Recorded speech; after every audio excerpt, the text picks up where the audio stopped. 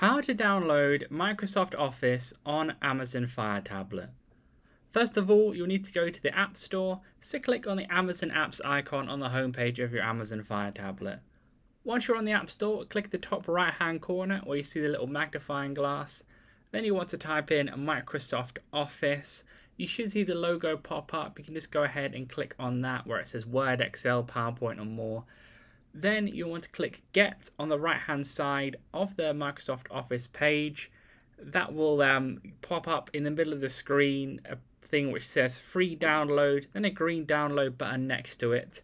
You'll want to click on that green download button after you click Get.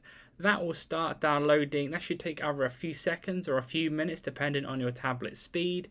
Once that's done, you can click Open on this page here, or you can go to the home page of your Amazon Fire Tablet, then click on the Microsoft Office app. Then you can go ahead in there and use PowerPoint, Excel and Word, etc. So leave a like on the video if that helped and subscribe for more helpful videos.